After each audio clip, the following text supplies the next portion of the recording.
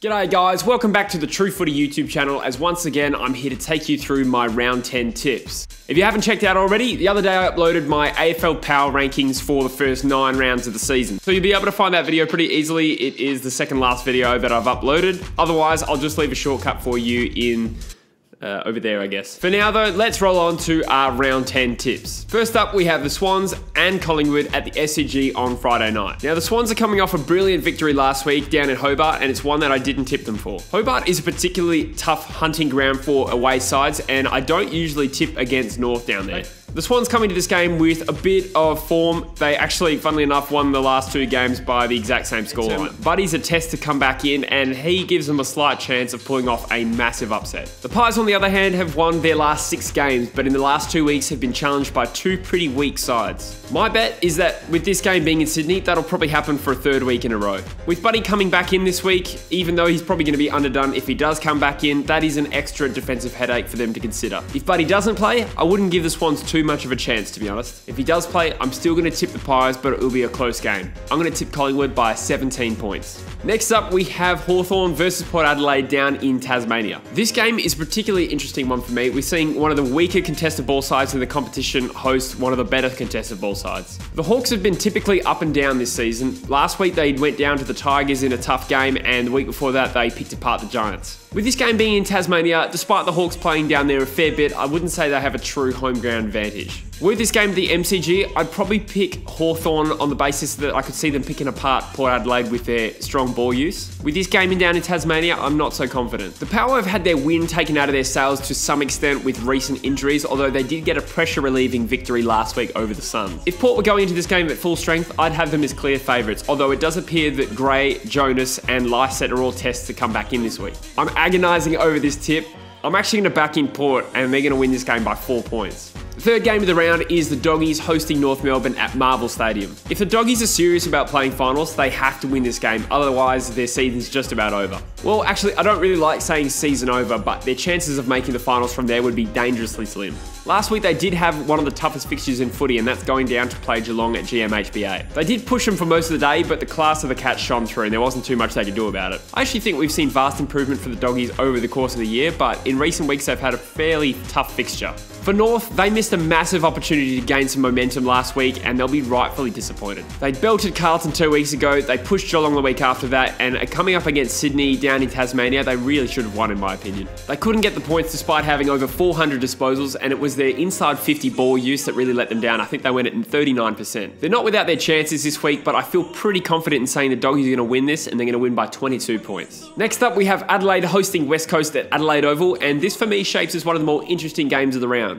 After a string of wins against some weak or depleted opposition in recent games, the Crows' run came to an end last week with a thrilling loss to the Lions at the Gabba. Now, there's no shame in them losing at the Gabba to the Lions, but they don't want to make it 2 losses in a row against evenly ranked sides. They come up against the Eagles, who similarly have built a little bit of momentum by picking off some weaker sides. To be fair to Melbourne last week, the Eagles were probably outplayed for 3/4 by them, but the Eagles absolutely monstered them in the last term. That last quarter performance by the Eagles saw them kick 6 goals to 1. They showed a tenacity they haven't shown since about round 3, so it'll be interesting to see if that's a sign of things to come, or was it a flash in the pan. There's a belief that West Coast are pretty good at Adelaide Oval. I think since we switched to Optus Stadium and the wider ground, we've become a little bit worse at Adelaide Oval. Adelaide Oval's a bit narrower if I'm not mistaken, so I don't know if we're actually well suited to it anymore. I'm going to get roasted for this by Eagles fans, but I can't see this being a close game. I'm going to tip Adelaide to win this by 39 points. On Saturday night, we have the Gold Coast Suns playing host to Geelong over in Metricon. Now, this game doesn't really scream blockbuster of the round, but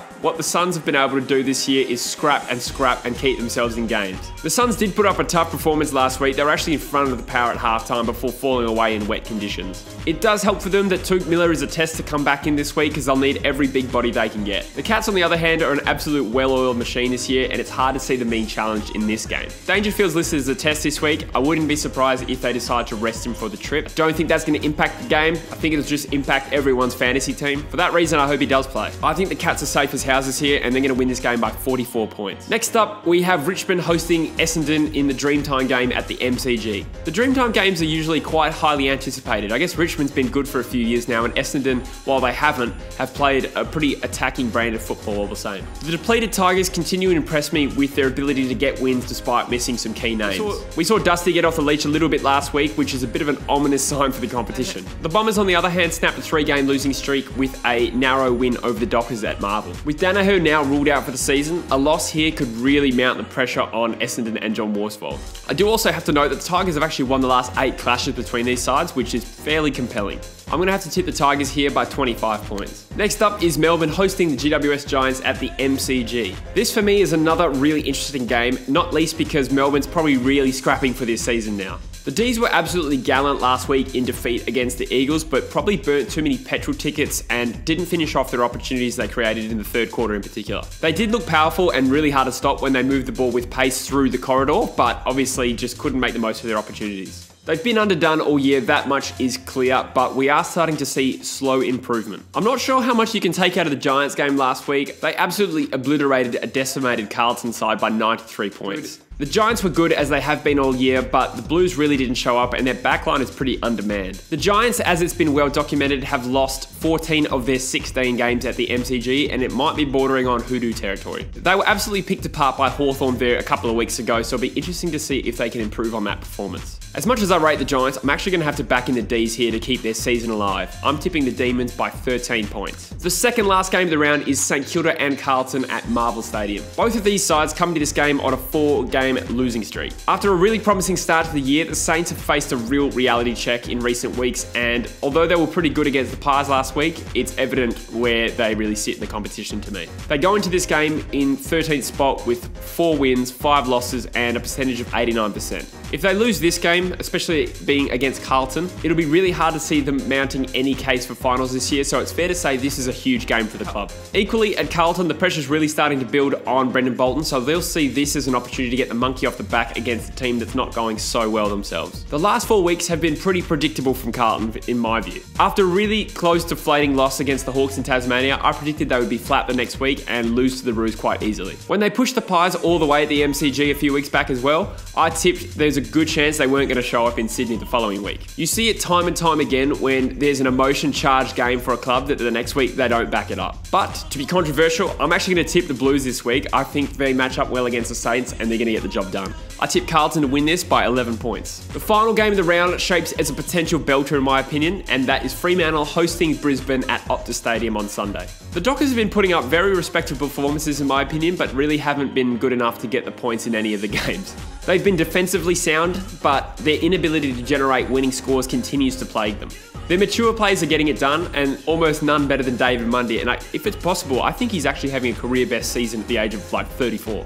They come up against a Lions side sitting in 4th spot coming off a huge victory against the Crows last week. They'll be coming into this game with a fair bit of confidence, and especially knowing that their only game at Optus Stadium saw them belt the Dockers last year. I'm preparing for a ripper of a game here. I'm genuinely not sure who will win, but I'm going to tip Brisbane to win their 2nd game in a row by 1 point. Anyway guys, thanks for watching my tips video. If you haven't seen already, I am doing a podcast tonight live streamed on the Sportopia podcast. I'm not sure what time I'll get this video actually up, so there's a chance that it'll already be in the podcast by the time you see this. It'll be live streamed at 7:30 Eastern Standard Time on Thursday, which is 5:30 Perth time. If you can't watch it live, it'll still be available on his channel, and if you're interested in watching me guys, I'll leave the link in the description to his channel. If you haven't already, make sure you also subscribe to True Footy. Otherwise, I'll see you guys very soon on this channel. Cheers.